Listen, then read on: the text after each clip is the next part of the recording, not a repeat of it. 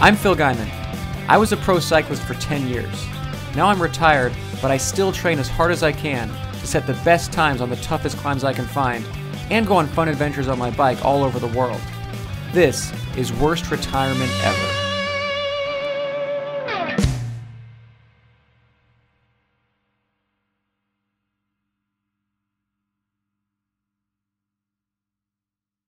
I've been riding for an hour today, all at over 400 watts. I don't think it's healthy.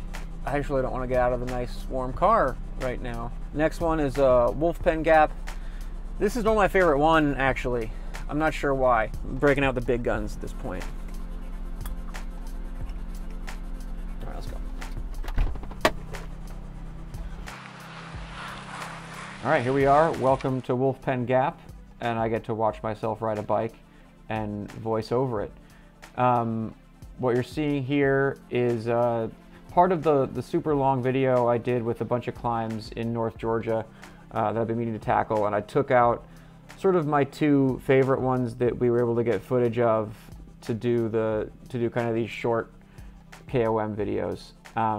So we did one for Brasstown, and then I rode, what was the rest of my ride? I did two other ones. Oh yeah, I went out to Unicoi and I went out to Hogpen Gap, and then Wolfpen was, so you're looking at the fourth effort I did on this day, which I picked Wolfpen. It's kind of a good length for me. I can do really good power for the 10 to 15 minute range. Also, that's probably why I like this climb. It's a good gradient. It's kind of a steady 4 to 7%, I think, the whole way. So you can really get in a rhythm. It's all big ring. If you're blasting it at this speed, and it's a beautiful climb. It's a nice spot, so I want to do this one. The follow car is, I'm confused at the angles of it, but we've got I had a van sponsor for this trip. This was my southeast trip that was aborted by viruses, but we had a van and then a little sea sucker and a GoPro mount. The van is driven by my stepdad. My mom's in the passenger seat, so they're keeping a safe distance, and I'm glad that they're not mic'd up. That'd be a different video. But here our Wolfpen is. So this is one of the gaps in North Georgia, kind of one of the very famous. Well, not that famous, but should be. It's a really special place to ride in North Georgia in the Appalachian foothills, and Wolfpen is kind of one of the 4 to 6 climbs that everyone goes after and enjoys on the big loops. So as you can see, this is my third effort for the day. I know what I can do for a 15-minute effort on, when I'm fresh. Sort of this day I was trying to kill myself via climbs, so a little bit different. So I paced it. I kind of started on the easier side. I started and was trying to keep it below 400 watts for the first bit and ease into it. So like perfect world, 12 minutes. I can do close to 450. After Brasstown, Hogpen, and Unicoi. I did have lunch, so I had a nice little break in there, but I wasn't quite sure. So I kept it down, and here I'm kind of like, okay, legs are good.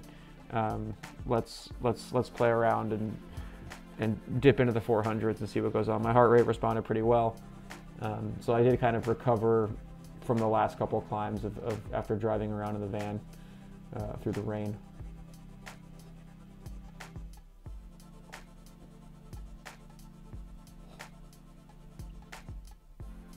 Definitely don't miss the video from North Georgia where I kind of squeezed this in. This part is shortened, but where we do more of these.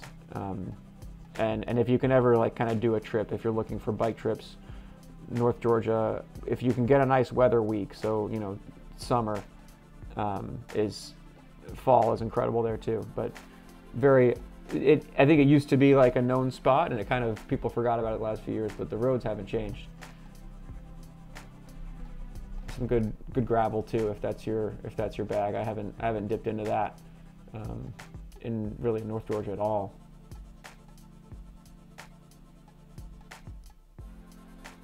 You see, I kind of go into the hairpins You lose a little speed in if the hairpin's tight enough, you kind of have to coast through it. But that's the only time. A lot of people ask about standing versus sitting.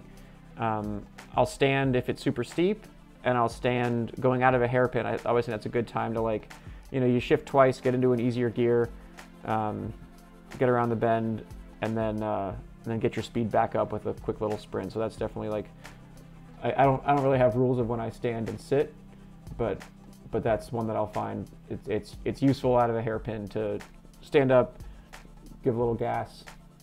So now we're at 8%, and I'm just trying to hold on to that speed till it hopefully flattens out a bit.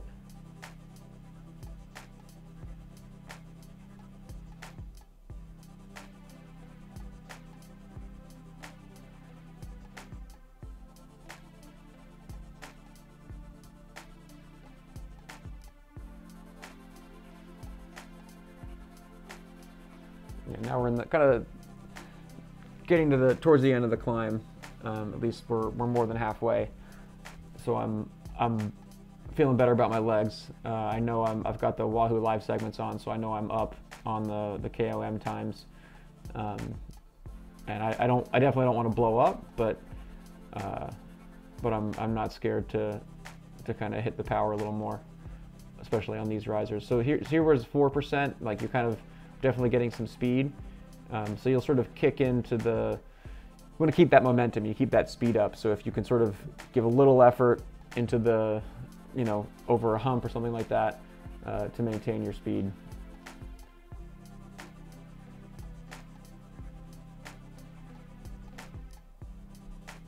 I do miss these roads. I used to come out here every Sunday religiously. That was my church, and most Wednesdays, and I would kind of do the same loop over and over. These were the roads where I got, very sentimental for me. These are roads where this is where I got fast. This is where I sort of turned into a climber, and just went out there, and it was kind of the same.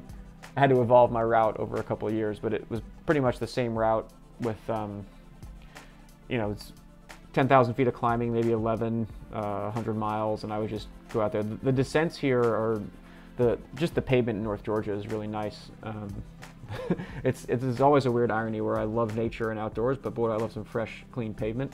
And they do it right here. So the descents are banked. You can still pretty much pedal most of the downhills up here. So you could just go out there and hit it all day. And I would just kind of set my legs at 300 watts and see what I could do. And now today, this effort's super different.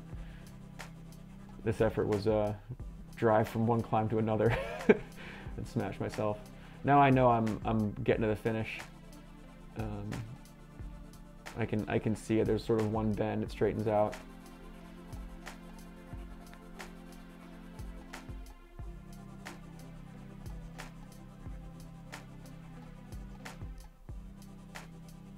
The first kind of, not a big race, but the first like Pro 1-2 race I think that I ever won, that meant anything was on these roads. We actually went down Wolfpen in the Georgia Cup. Delanago went down this way, so it went up from the backside. This is kind of, there's two ways to get up every mountain if there's a way to get down it, but I like this climb a little better than the way we raced it. This is also the route that the Six Gap Century, which is sort of the Cookie Fondo of their area, except it's been going on way longer than Cookie Fondo. I wonder if they have more riders than us, maybe.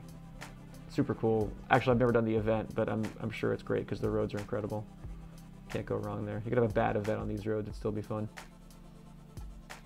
Don't know if they have cookies. And that's the finish up there. So the very top is the Appalachian Trail. Kind of crosses the top of all these gaps.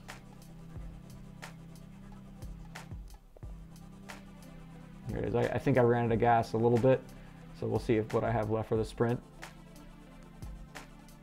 Yeah, it's the old Phil 500 watt sprint. Sounds about right. If you pace it right, you don't have much gas at the end. So in defense of myself, it's me flagging my stepdad to pull over while I come back. I remember why I like Wolfpen now. It's like a good grade for me, and it's real twisty and hairpinny, and there's trees, now that you can see them. It's a good climb. I tasted the pretzel a little bit. I'm glad I didn't have the cheese that came with it. That would have been all over Wolfpen.